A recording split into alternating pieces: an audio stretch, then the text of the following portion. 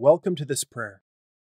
This is a prayer I put together where I'd like to pray for anyone within the sound of my voice. All I ask you to do is to agree with me as I pray, and together we will seek our Heavenly Father. Let us pray. Heavenly Father, we gather together and come into agreement in the wonderful and powerful name of Jesus Christ. Where two or more are gathered, there you'll be in the midst of us. And anything we agree upon as touching, you will surely do. Father, in Jesus' name, there's no distance in the Spirit, and we thank you for the person I'm praying for who desires this prayer to you. Father, they come before you today, humbled and grateful for the privilege of speaking with you.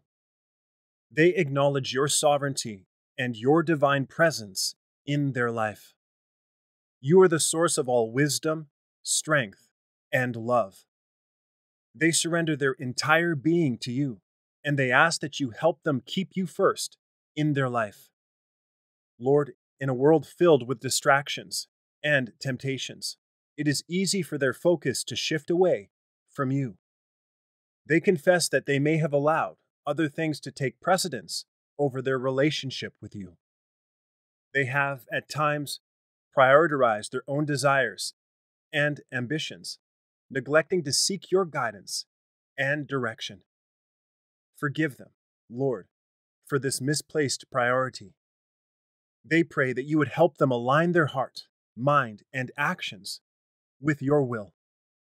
May your Holy Spirit guide them in every decision they make, every word they speak, and every action they take. May their thoughts be consumed with thoughts of you, and may their heart be filled with love for you and for others. Lord, they desire to keep you first in their life because they know that you are the only source of true fulfillment and joy. Help them to seek you above all else, to hunger and thirst for your righteousness. May their pursuit of knowledge, success, and material possessions never supersede their pursuit of you. Remind them daily of your unfailing love and faithfulness, so that they may never stray from your path. Father, they ask for strength and courage to resist the pull of the world. Help them to discern between what is of you and what is not. When faced with temptations, give them the wisdom to make the right choices. Help them to prioritize time with you, to spend quiet moments in your presence, listening to your voice and seeking your guidance. Lord, they pray for a heart that is fully surrendered to you. Break down any walls or barriers that they have built up and soften their heart to be receptive to your leading. Strip away any selfishness or pride that may hinder their relationship with you. Help them to die to their fleshly desires daily, taking up their cross and following you. Father, they thank you for the gift of salvation through your Son, Jesus Christ.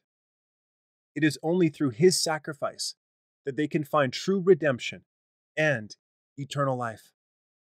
They commit themselves to live a life that is pleasing to you, to honor you in all that they do. May their actions be a reflection of your love and grace, drawing others to you. Lord, they pray for a deep hunger and thirst for your word.